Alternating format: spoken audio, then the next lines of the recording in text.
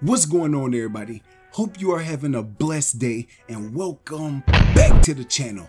If you're new to the channel, drop a like on the video, hit that red subscribe button and turn your notifications on. Today we about to go over how to make unlimited stubs in MLB The Show 21. Road to 9K is right around the corner. Big giveaways. So right now, don't be a hater your whole life. Make sure you are subscribed to the channel, check down below and hit that bell icon next to it. Now we're gonna give a shout out to the MVPs that's been helping this channel grow. We're gonna give a shout out to Legend of Krakochia. Shout out to him. He said, your videos helped me almost get every player so far in the live series. So shout out to him. Also shout out to the Sport Squad. MVPs stand up, and then shout out to El Nortonio. Where are the MVPs? He said. The MVPs are right here. Let's get into today's banger. If you're looking for great gaming services, head on over to AHMLB and make sure you use code FAT for 5% off your order.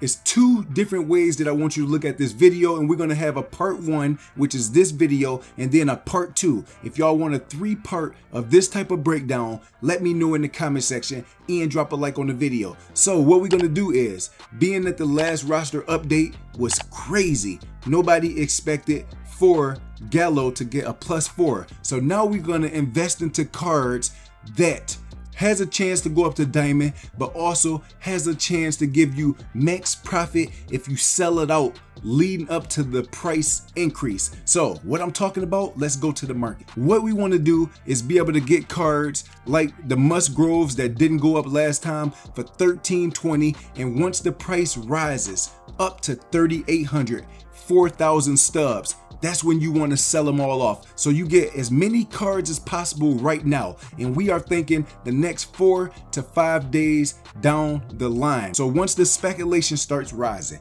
once all the YouTubers start putting out their prediction videos, Salvador Perez, right now you can get for 1,350. Every roster update, he has a chance to get that bump. He's in the top 10 catchers in the league, probably the top 5. So 1,350. What I want you to do is go grab at least 15 of every single card so you can see the profit exactly how I do it. Right before the roster update, if I'm kind of on the edge on who might get the boost and who not, I would take these cards that I got for 1,700, 1,900 and I would sell them off as soon as they hit 3,900, 4,000. So looking at this Salvador Perez, 1,351, 1,352 you can get him for.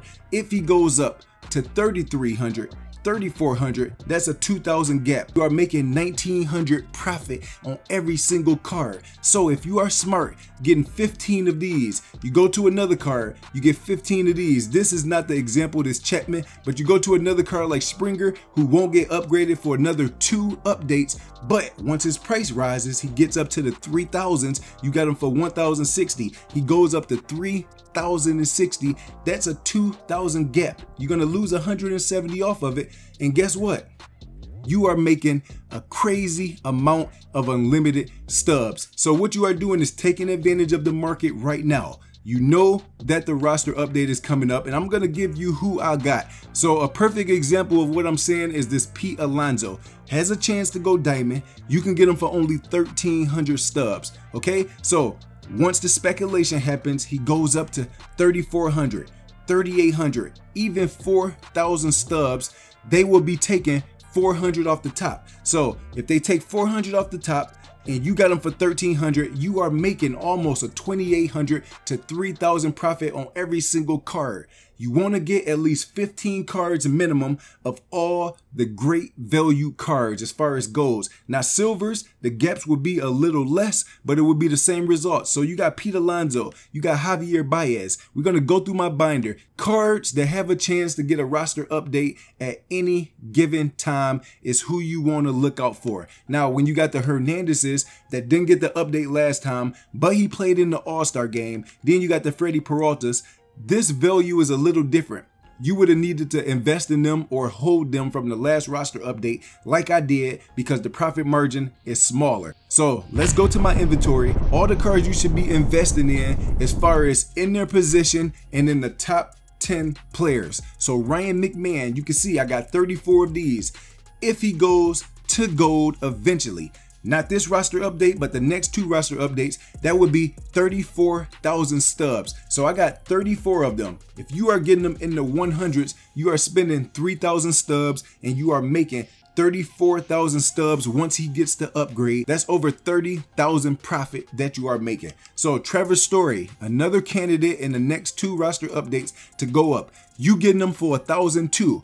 Say over the next 48 hours, he has a very, very good game. You get him for 1,003, 1,004, you get 15 to 20 of them. And then Thursday or Friday, his price goes up to 3,500, 3,800. You are not losing stubs. You are making unlimited stubs. You don't even have to wait till he goes diamond, because if you try to wait until the cards go diamond, they're gonna shoot all the way back down in price. Okay, so as soon as you get a card for 1,002 and then you see his price on Wednesday or Thursday or Friday go up to 3,700 or more, sell the card off. Take your 1,900 to 2,000 profit. The more cards that you have, the bigger payday you are gonna hit on. Certain cards like Peralta, you don't want to sell them off and do the same thing because they have a very, very good chance at going diamond. Giovanni Gallegos, you can see I'm sitting on 50 of these. He's still under 3,000, so you can go in and get your investments in right now.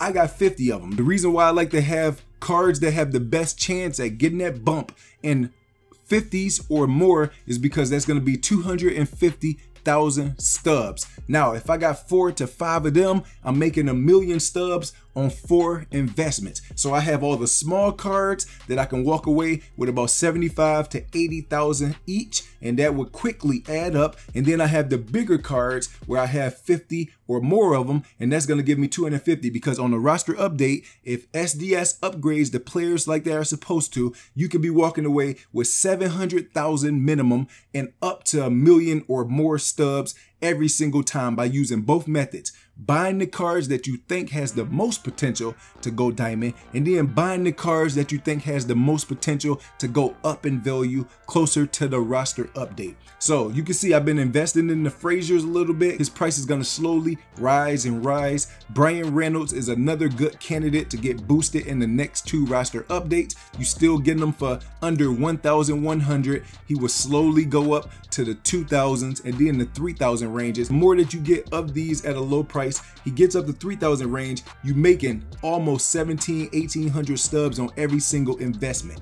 Now, my Richard Rodriguez, he didn't get the bump last time, but I got 36 of these. His price is starting to go up, 250 to be able to buy, 300 to be able to buy, and his buy now is slowly going back up into the 800s. So I'm gonna always hold him for the long haul, because when he does go gold, that's gonna be 36 to 40,000 stubs that I would have been to made. Eddie Peralta, I got 30 of these. That's gonna give me a good profit.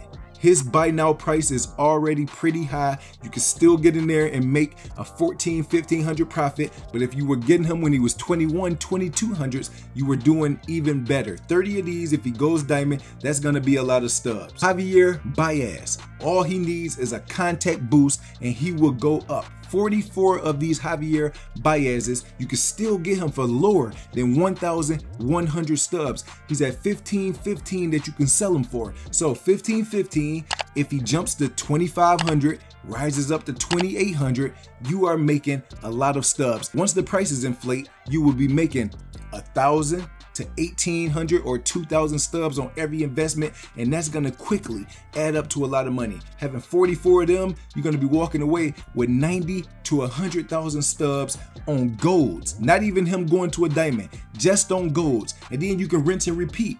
Right after the roster update, I can give you the cards on what to go scoop up again, rinse and repeat. Before you know it, my 235,000 stubs with the investment in the binder turns into 750,000 stubs. And then you are patient, you work the next content that drops into the game, you flip the market, the next roster update comes out, and now you have 1.3 million, 1.5 million stubs, and the best team to be able to compete in the game. pt1, I just showed y'all, this is a good investment, got 19 of them. I want to have a lot of stub opportunities spread out throughout the folder.